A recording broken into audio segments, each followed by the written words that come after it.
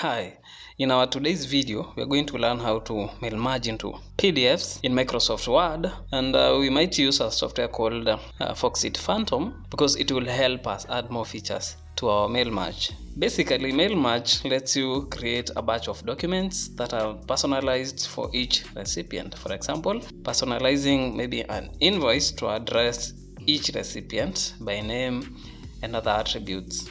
A data source is needed, and in our case we are going to use an Excel sheet. We have an invoice here, Excel sheet that has the data, and then we'll have a Word document which will act as our template, and we are going to see that in a minute. So in the template there are fields called merge fields that tell the Word document where to get the data from.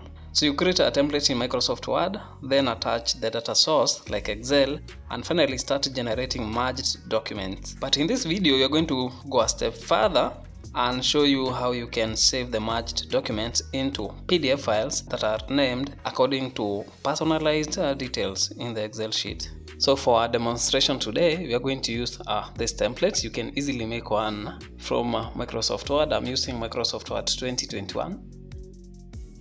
And the database that we are going to use, we will use an Excel sheet that has the details. Our template side to side, you will see in our invoice we have our customer name, email, the items supplied, price per item, quantity supplied and total, and around here we are going to input a date for the payment.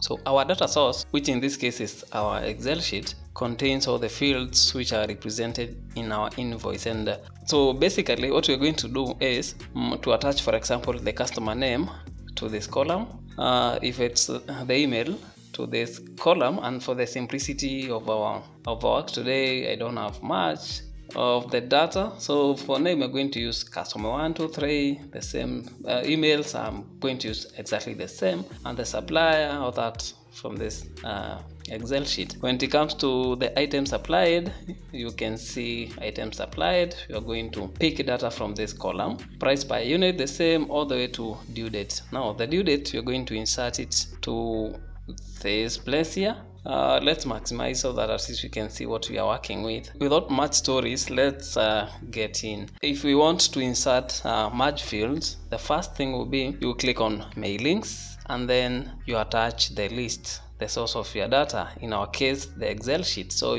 we are going to use an existing list, and the file picker will take us all the way to where we have saved our Excel file. So you click on it, hit on open. It will ask the sheet that you are going to use. Maybe you have a workbook which has several sheets, and you might want to tell your merge process where exactly to pick data from. Now in case maybe the first row data contains column headers, you might want to check this so that it will skip the first row. But if the data starts exactly from row 1, it will be good to just uncheck this. We can go ahead and click on OK. So after attaching our data source, which is the Excel sheet, we can now start inserting merge fields by clicking on this. And because here we want the customer name, we want the column with the names, so we click on name. The email, the same way.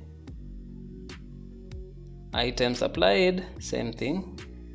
You do this all the way until you're done with all the fields that you want. So this is a simple one. So you might have maybe a more complicated one which will require maybe more time, but for the sake of demonstration we are going to use this. And now we are done inserting the merge fields. So the next thing is to just preview the results and see whether it's working as we are expecting it to. In the ribbon we have this preview results. You click on it, and you can see this is the first customer. All the details are for that first customer. If we preview a second one, it will pick now from the second row, and we can see that from the Excel sheet. So you can see customer 1 has everything. For example, item 1, price 1, quantity 1, customer 2, item 2, all the way up to 30. So in this case we have 30 customers that we are going to send the invoices to. And if you just proceed, it will go all the way that way.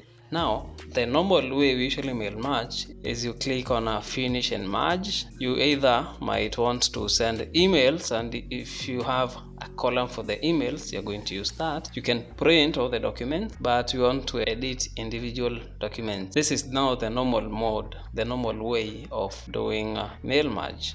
So let's take an example. We want to merge all the records. If I check on all, because I want to merge all the 30 records, I click on OK. Then I have a one long document containing all the clients. I don't want to like have one document. I want separate documents so that when I'm emailing, I can be able to pick a file directly as a single file. So this is where Foxit Phantom or even Adobe Acrobat comes in. Let's start with Adobe Acrobat and the features. If you install Microsoft Word and Adobe Acrobat, by default they usually merge together to create this field here. So if I click on merge to Adobe Acrobat PDF, these are the options that we have. We can be able to merge all the records. For example, in our data sheet, we have 30 customers, and the file names, if you want to maybe put a specific name, let's say invoices. So it will call all those documents invoices, plus it will append some of the numbers to differentiate the file names. I have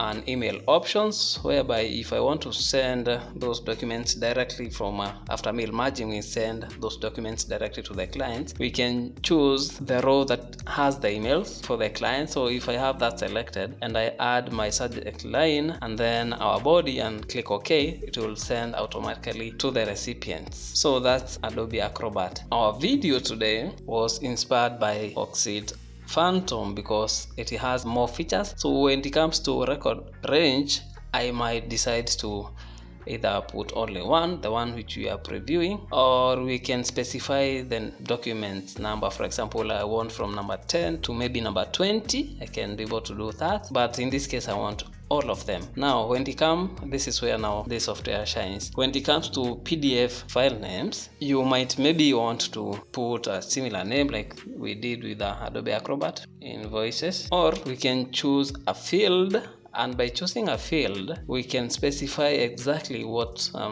where it will go and pick the name from. And in my case, I want the name, which means that we will have separate PDFs, and each PDF will be renamed according to the name of that person. And also we have the options where we can be able to send the files after merging. We can be able to send those PDFs directly to the email.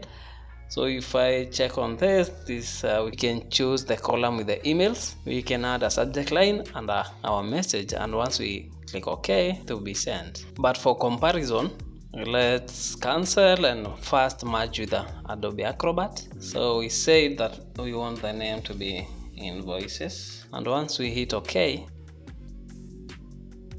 so it will ask for the place where we are going to store the merged files, and once we highlight the folder and click OK, so it will continue processing. After merging, now it's converting all the files to PDFs, and mail merge was completed successfully. So we click on OK, and if we go to the folder, this is the folder that we did. You can see all the way up to 30, and if you open any of those, this for example is customer 9 and all the details and the due date. Everything will be like that. But now when it comes to know the file names, you can't tell until we open the document to whom that invoice belongs to. So let's highlight everything, delete, and then let's see the difference that you're going to get when we do that using Foxit Phantom. So on the ribbon, when we click on merge to Foxit PDF, you're going back to the place we were. We are going to use this column with names to name our PDF files from. So once we click on OK, because we want all the records, once we click on OK,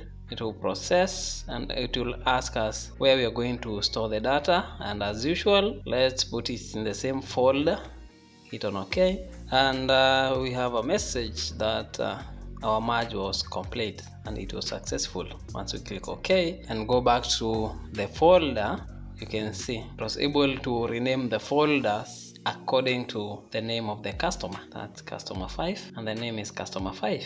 Customer 15, and this is customer 15. In the future, I'm going to make a video where we are going to use macros in Excel to send bulk emails to clients, and those emails will have personalized attachments and salutations in their name. So stay tuned, hit the notification bell so that you don't miss that. So thank you for watching the video all the way up to the end. If you have not subscribed, kindly do so. Like the video if it was constructive enough, and share to those people whom you think will be interested in the content that you are making.